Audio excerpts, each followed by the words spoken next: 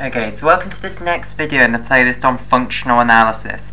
In this video what we're going to do is we are going to see why the complex plane is a complete metric space. Okay, so before we do that, we're going to need to develop a little bit of theory about the metric space on the complex plane. So remember, the complex plane is a set, which is the complex numbers. So here we have the complex numbers, and then we put a metric on it, and the metric that we define is the distance between two complex numbers, let's call them z and w, is defined to be the complex modulus function of z minus w. So basically what you do is, if this is the complex plane here, you have your two complex numbers, let's say this is z and this is w. And basically what you do is you take z minus w, which is, if we denote it by a vector, it's the complex number there, because you have the complex number z, which is this vector here, if you like, and you have the complex number negative w, which is this vector going this way. So basically when you add those two together you get this one overall. So we could translate this to the origin, this little vector, and have it somewhere like that. So that is the complex number z minus w over here, basically.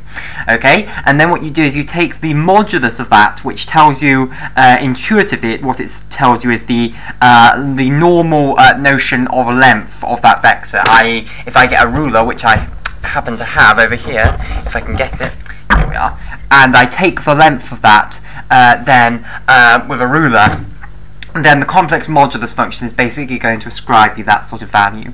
Okay, so basically what it does is it tells you the intuitive length between z and the point z and the point w in the complex plane.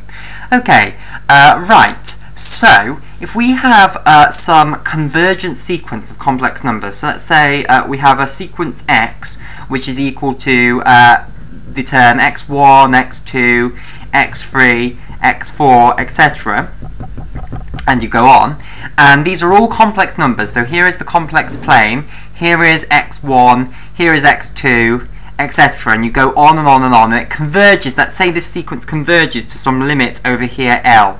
Okay, right, so what does that mean in terms of our metric, basically? So we've got this complex plane which has this metric on it, so let's just recant what the meaning of this sequence converging on a limit L means in this metric space. So it means that whatever epsilon you give me, so for all epsilon greater than 0, there exists a big N, which is an element of the natural numbers, such that if little n is greater than or equal to big N, it implies that x little n is an element of the open ball around the point L of radius epsilon. So basically, if I draw, let me get a different colour pen, if I draw an epsilon ball, or often in complex analysis these are referred to as epsilon disks, or an open disk of radius epsilon. So if I draw this open disk, which is an open ball in the complex plane, so this is the open ball around the point, around the point L of radius epsilon, then basically this definition tells me that whatever radius you make this open disk, so pick whichever epsilon you like that is greater than 0 here, and I will be able to find you some point which we could call x big N, which is a term of this sequence. So let's put x big N here, a term of this sequence basically, that if you get to that term of the sequence, or any term beyond there, so that term and any term beyond it is going to be within this open disk, basically. So I can find whatever radius you give me for this open disk, I can find you a point in this sequence, a term in this sequence, for which, and for all terms after it, they are within this open disk, basically. That's the definition of convergence. So another way of writing that is that x little n minus L, so the modulus of x little n minus L, which is the distance of the point x little n from L, is going to be less than epsilon.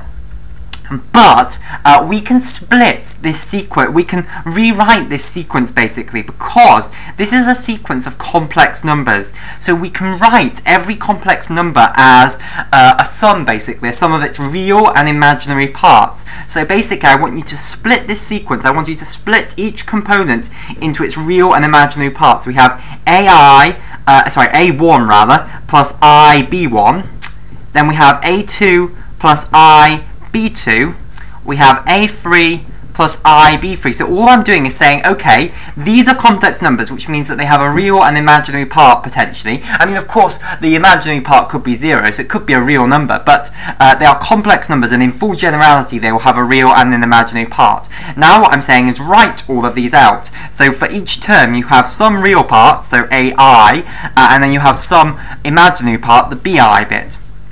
Okay, in fact I should probably say bn and an rather than ai, because I would be confusing, because I is what we use to denote the imaginary constant here.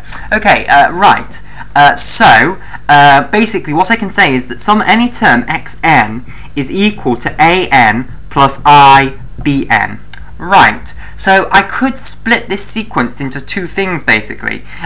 All these terms, these ANs and BNs, by the way, are real numbers. So they are all real numbers. And basically, what my claim is, I claim that if I take the sequence, which we might call A, which is the sequence of real parts of these complex numbers. So if I get rid of the imaginary part and just look at the real parts, A4, I claim that that is a convergent sequence and that it converges to the real part of whatever this limit L up here is. So basically, the limit L, so this point here, this L, it can be split into some real parts, so let's say L1 plus I, L2. So a real and an imaginary part. So it's a complex number too, so we can split it up to into a real part and an imaginary part. So my claim is that this sequence of real numbers here, which are the real components of this sequence of complex numbers, is going to converge to L1, so the real part